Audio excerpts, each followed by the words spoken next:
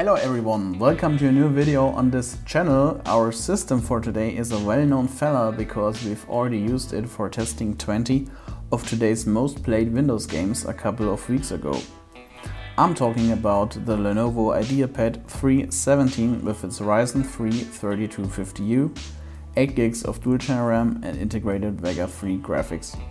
For today, we're not just simply running additional Windows games, we're testing 7 mobile Android games using the program BlueStacks 5 on Windows 11. Since we're using a dual-core CPU with 4 threads, it's important to keep the core count in BlueStacks to 2. Making use of all the 4 threads is simply slowing down the performance in games. So if you're using a real quad-core CPU, like an Intel Core i5 7400, you can set the core count to 4 in BlueStacks. Always set the core count in any emulation software to the real core number of your system, not the thread number.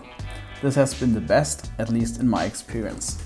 You might be asking, why aren't you using the built-in Android emulation in Windows 11, which allows you to run Android apps natively? Well, to be honest, I didn't have the best experience with this feature. First of all, right now you have to be enrolled in the Windows 11 Insider program, which is just a minimal obstacle, but still a con in my opinion. But the main reason why I'm not using this feature is that it simply doesn't allow me that much tweaking like BlueStacks 5 clearly does. You know, I want to be able to do such simple things like run my app on only 2 threads instead of 4, or reduce my resolution to 900p instead of 1080p to get slightly better performance. Another feature that BlueStacks 5 provides that Windows 11 does not is key profiles. It's providing specific keybinds for games.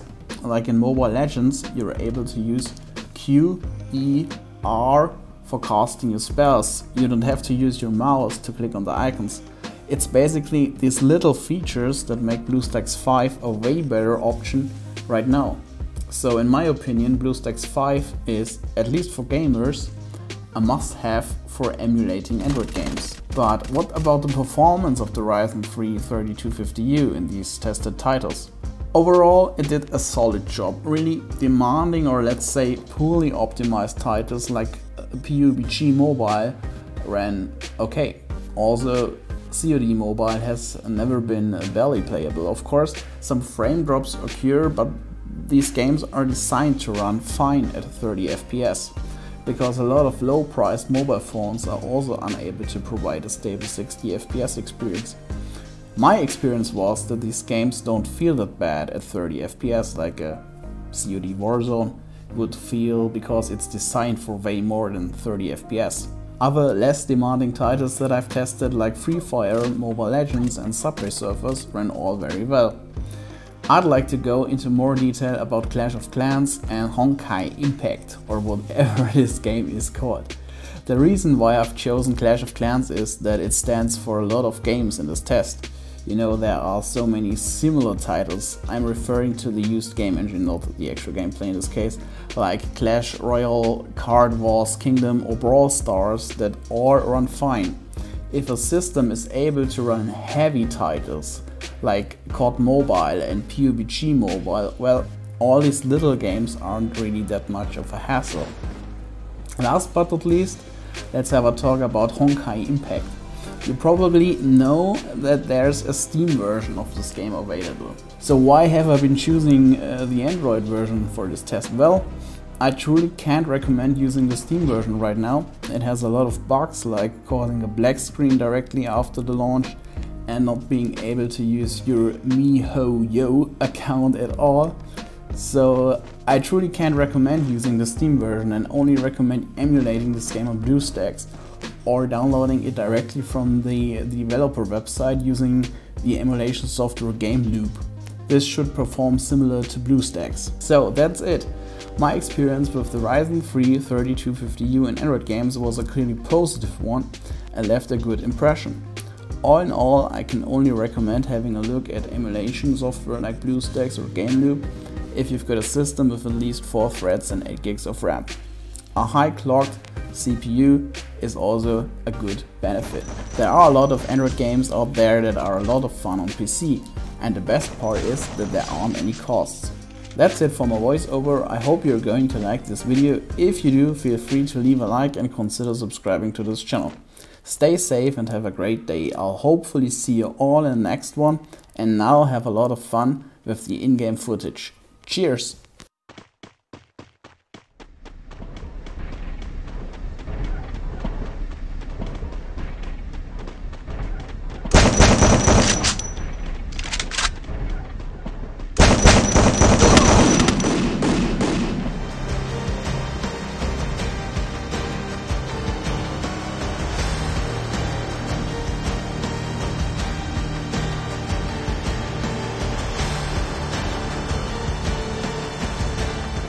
Lost the lead. Target's in sight! Enemy down! Changing mag! It's too close. Fight harder. We lost the lead.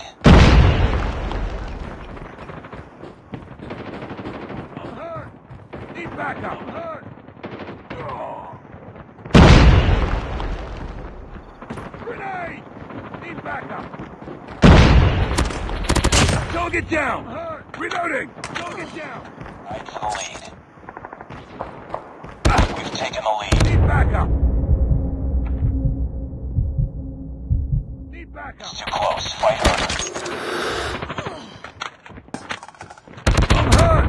We've taken the lead. Down! I'm hurt! Changing mag!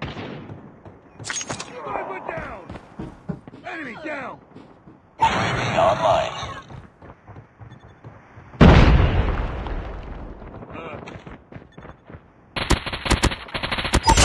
Recon ready for deployment. Hunter killer drone on. Contact with enemy! Need backup!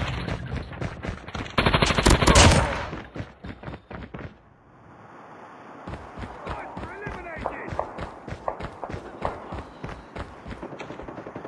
Need backup!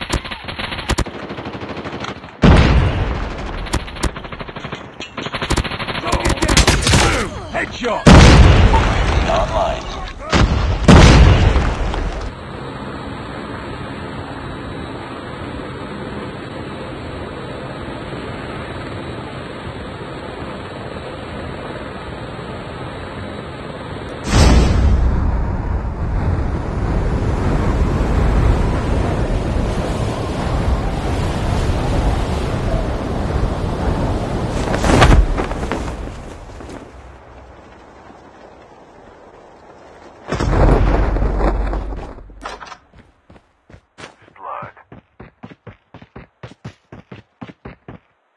The revived flight will arrive in 1 minute.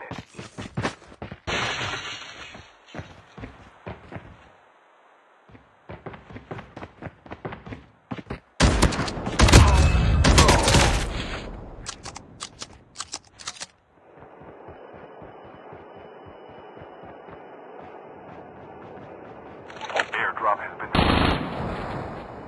Teams are eliminated.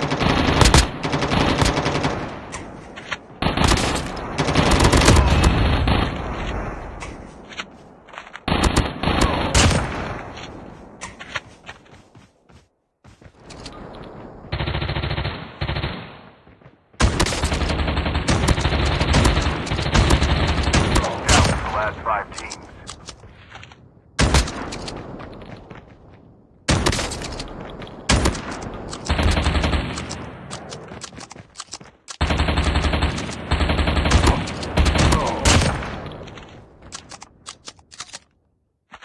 Get the rest, soldier.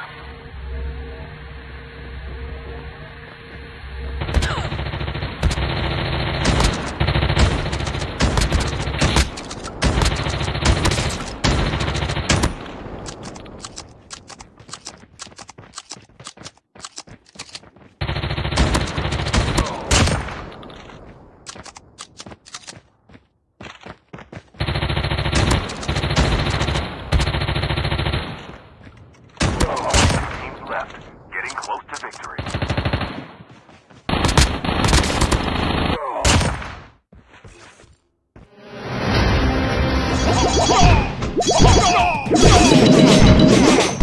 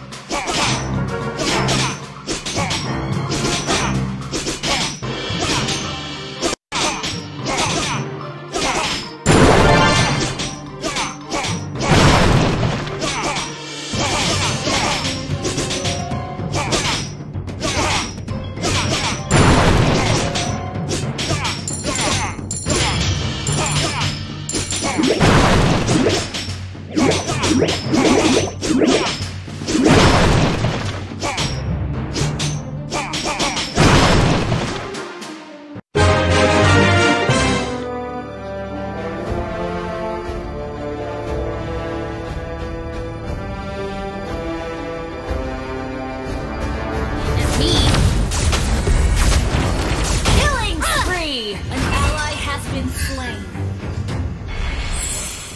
We can do it.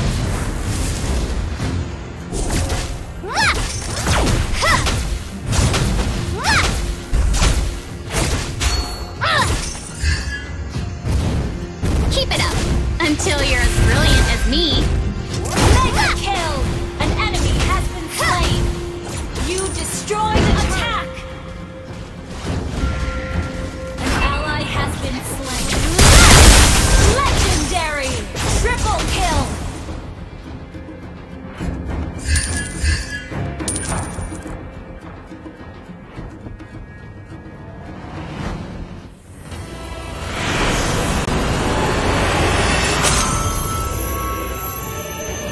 Victory!